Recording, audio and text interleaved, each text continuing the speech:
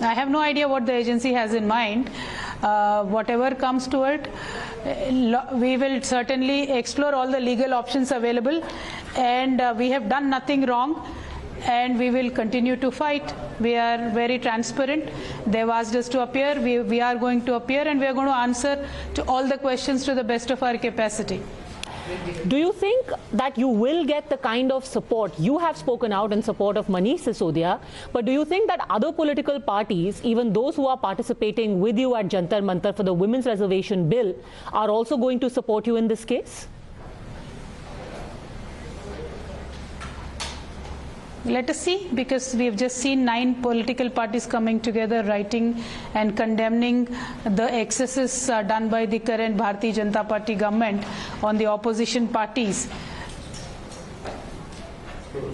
More specifically, ma'am, there seems to be, while you're saying that these are excesses committed by the central agencies, all parties seem to be speaking in different voices. For example, today the Congress in Delhi lashed out not just at the Aam Aadmi Party, but also against you, saying that there is a definite corruption that has happened in the liquor policy probe. What would you say to the Congress?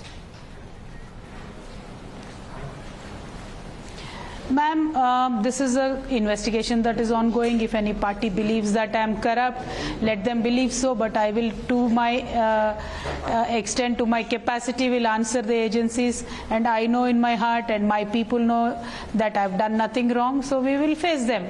The issue here is that, ma'am, let the agencies do whatever they want to do.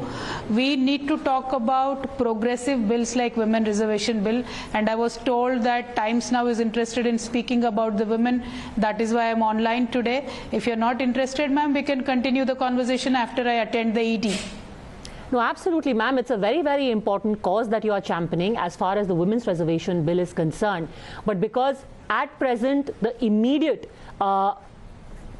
focus on you is because of the questioning that you are saying you're going to cooperate with on Saturday. More specifically, I wanted to ask. That is day after, ma'am. Women's Reservation Bill is tomorrow. Yes. Do you think that all of these parties together are also going to be demanding accountability from the central agencies in addition to the Women's Reservation Bill?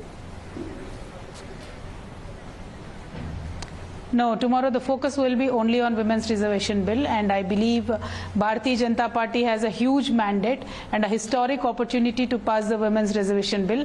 And I just want to remind you, ma'am, 1996 the bill was introduced, the discussion first started in this country.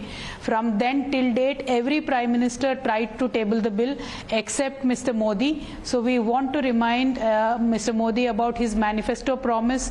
And when he first time entered into the Parliament, he touched the steps of the Parliament, and in his first speech he said, one of the first bills that I will ever introduce will be Women's Reservation Bill. But it has been 9 years, it has not happened. Every Women's Day we reminded them in the Parliament, every other stage we reminded them of the Parliament, but the bill has not even taken up, and not even the drafting of the bill has begun.